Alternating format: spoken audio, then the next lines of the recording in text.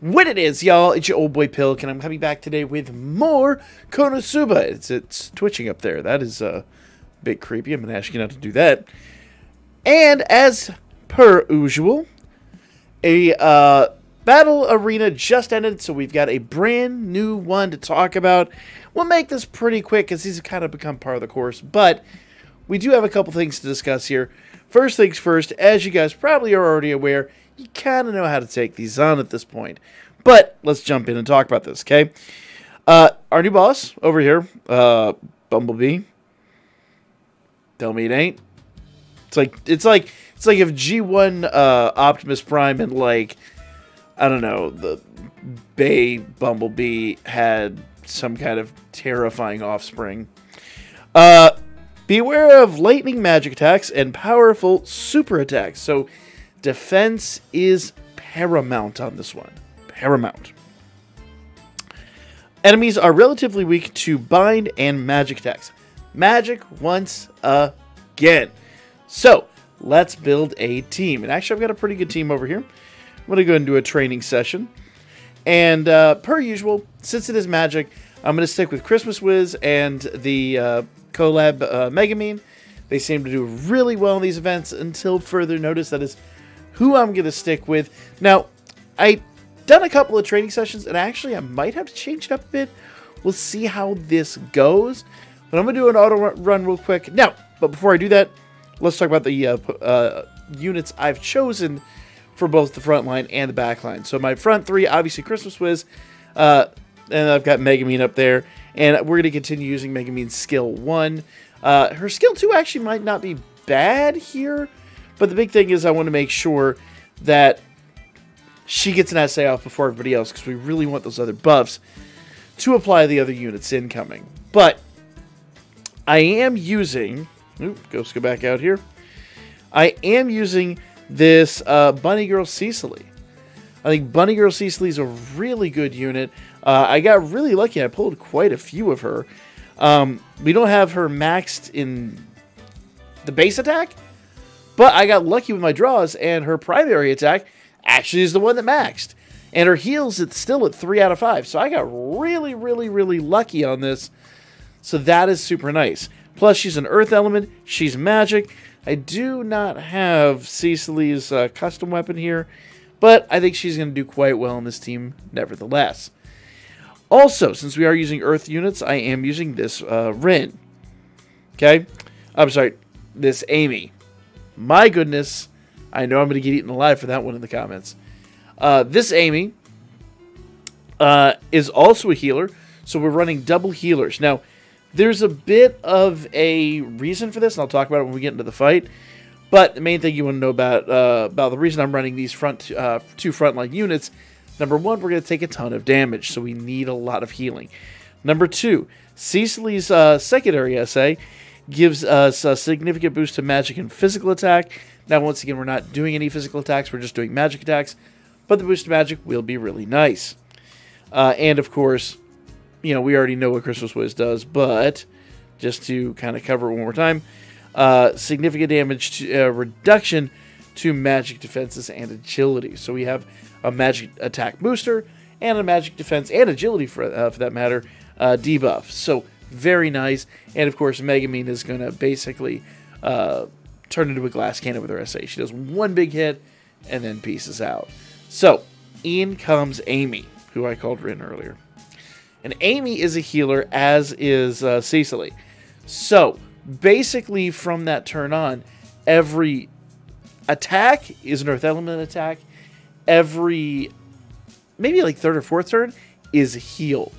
Now, I did throw Amelia on here just because I didn't have any other magic earth units. And she's another healer. She's a really good healer. She's a good magic attacker. She's got SA boosting. She's got a few things out here. So Amelia will be a good backup unit, but I kind of feel like Amy will be a better unit overall for the mainstay. Now, the big difference being here, Amy's attack, I do not have her secondary attack. Her secondary attack removes all allies' debuffs, and I don't think that's going to be necessary here. So, superior recovery for all allies, and significant boost to magic attack for all allies. We don't really need the recovery right out of the gate. I would rather have Cecily's attack, which is a big attack with a booster. So, the goal here is to have Megumin gone, Amy come in, Cecily and Amy pretty much just keep spam healing each other. Wiz will not partake in the healing, but she heals herself, so we're going to be good there. Hopefully, we should never need Amelia, but let's jump in here, see what happens. Now, the main thing is here, I want to make sure that Megumin is the one who is going to take out our opponent, and that's going to be super duper important. Now, Wiz did get that first hit off, so we want to get some AoE hits here. That is going to be mega super important to getting these attacks out. Okay, we're going to go ahead and skip with her. I'm going to do the SA gauge boosting. We're going to skip with her again, and we're going to do this. And that's going to give her the kill. That's nice. We've got a heal phase coming up, but we won't need that. So what I'm going to do is base level attack. Okay. And another base level attack. Another base level attack. And then we'll do the SA with Megumin. She's all boosted up from herself. I could have gotten Wiz's SA off beforehand. Gotten that nice debuff out. Probably gotten a little bit more damage. But from this point on, I think we're pretty much in good hands. So, Wiz and Cecily are going to do their SAs. It would be kind of preferred for Cecily to do hers first. So that is, yeah, it is what it is. There is some benefit to maybe getting Wiz to do hers and then Megumin to do hers. But the faster we get rid of Megumin, the more damage we're going to produce. So I went with what I went with on that one. Now, from this point on, like I said, I'm just going to auto-attack. The downside is Amy and Cecily are going to do a lot of healing. So we're negating some of our damage there. But you notice that dude hits like a truck. Bumblebee over here is an absolute murderer. So in regards to this fight, we are absolutely going to need a lot of healing. And I mean a ton of healing. It's going to be super important. Okay? We've got another SA off. That's going to bolster everybody. And I do want to mention, I don't know if it's actually true. It feels like this one takes a little bit less, or takes a little bit less time, but gives you a little bit of a reduced time limit, I guess I should say. Maybe I'm wrong on that, but it feels like this is a short fight. So I don't know. But let's see what we got here. Actually, no, we're sitting at 30, or we're sitting at 5 seconds. So yeah, it feels like a short fight. Maybe that's just me. Maybe it's just my perception. But it feels shorter than the rest of the fights that we've had. So fortunately, Amelia did come in, but it's so far to the end of the game, it doesn't really matter. And that is the end of the game. So 1-3-2 is the best that I've gotten thus far. And I'm really curious if one of the other general teams that we've run before would do any better.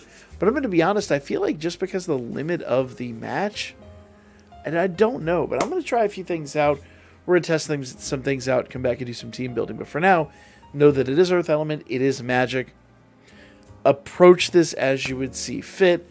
But that, for me now, is going to be time to call it. Like, comment, share, guys. I'm going to build a better team, and I'll be back to talk about here in the next 24-48 hours.